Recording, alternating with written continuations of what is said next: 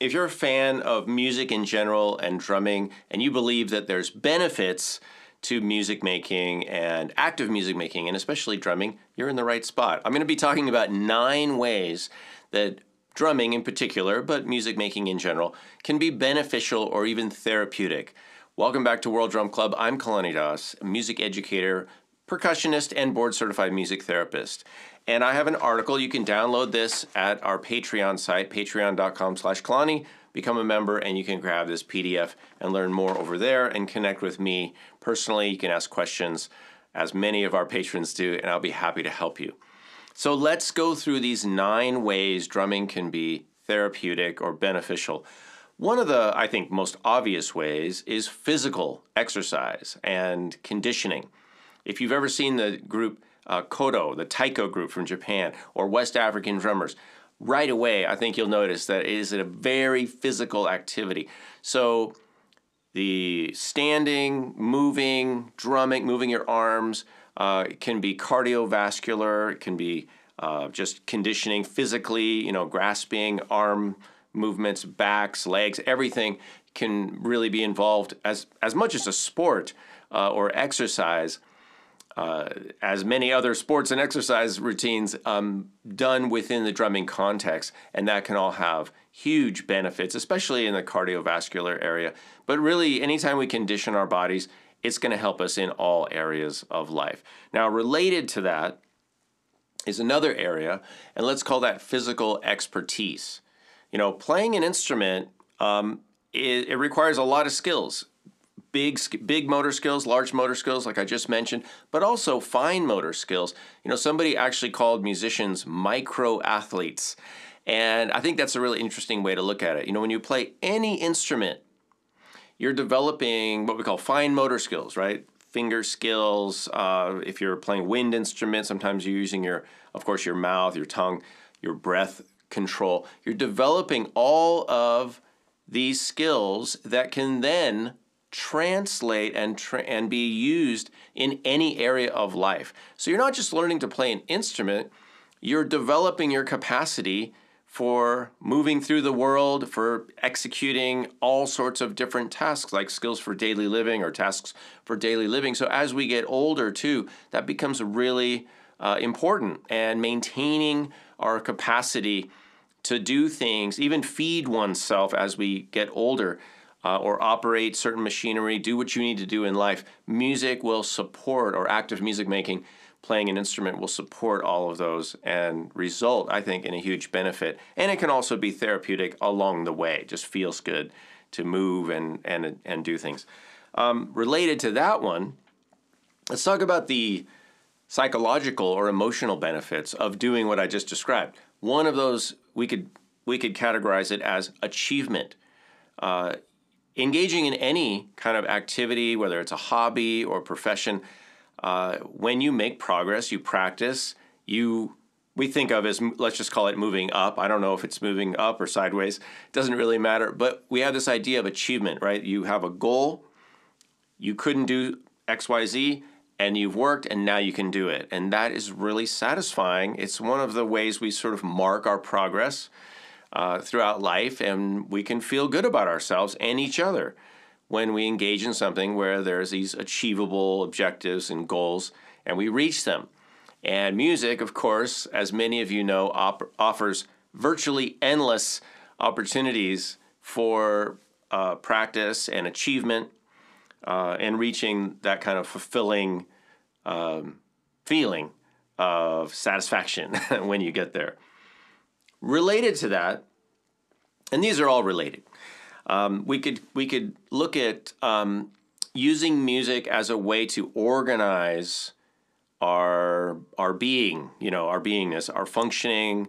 You can use music to help, for example, regulate breathing, regulate walking, moving. We can use music to facilitate movement in different ways, for example, like marching or swaying, depending on the meter and the feel of the music. Depending on the tempo, we could relate it to breathing, which many of us need to do, maybe perhaps deeper or just better, more functioning. So we can use music to, let's just call it, organize our functioning, both physically and perhaps mentally, psychologically, or emotionally. And music often is done in that way. And let's go to another category now, which is perhaps more focused in that, which could, let's just call it meditation. It's obvious that all around the world, music is used, and drumming often is used to create, to facilitate, and to promote spiritual connections, to bring us into the moment. You know, music always happens in the here and now. So in the here, H-E-A-R, and now. And so therefore, it offers lots of opportunities for grounding ourselves in the present, for focusing or perhaps not focusing on something we don't want to focus on, like remembering the past or imagining the future. You know, focusing on the present moment, feeling grounded, and even helping us celebrate, helping us reach deeper into our spiritual practice, whatever that is. Music is there to help us. And drumming is, of course, one of the oldest and most widely used genres of music all around the world that connects with that spiritual practice, or you could call it meditation, the whole spectrum. One of the benefits, I think, of drumming, and maybe those of you that have a related activity, like we talked about earlier, like a physical activity, can relate to this idea of a drummer's high. And those of you, and it doesn't matter if it's done professionally or casually, like in a community drum circle, when you play, you do something for a while, you can enter into the zone and tune in, tune out, wherever you're tuning. You can reach this point where you are transformed or, transported to another state of being. Often when we do something like music making and we're engaging in something satisfying, as I've talked about, we're achieving something, or we're just connecting with the music, there is a release of feel-good hormones, dopamine, serotonin, all kinds of feel-good hormones that we enjoy, that we would prefer to feel, as opposed to things like cortisol or epinephrine, stress hormones. So we can use music making, in this case drumming, to help us achieve that, let's just call it the drummer's high. And there's ways, of course, that we can dial in on that. If you're interested in that, you can connect with me more over at Patreon. Another way that music can be very beneficial and therapeutic, and I can speak to this both as a music educator and music therapist, is in the area of, let's just call it expression. It's really important for people to be able to express themselves, whether that's a conscious thought or a unconscious or suppressed thought or feeling or emotion. And in music, especially in music therapy, but also in other forms of music making, people are empowered and able to do that. Because music is a nonverbal form of communication. Of course, we can certainly talk about music, but we don't have to talk about music because it speaks for itself. And when people play, especially drums, I think, because of the physicality and because of often the community setting, there's a lot of feelings of support. You can take chances, you can play what you want, how you want, you can express yourself and be heard, be seen, represent yourself, and also see and hear and witness others. And that relates to the next area that we're going to talk about, which is super important, which is social support. We can think of it as peer support, making connections, just socializing in general.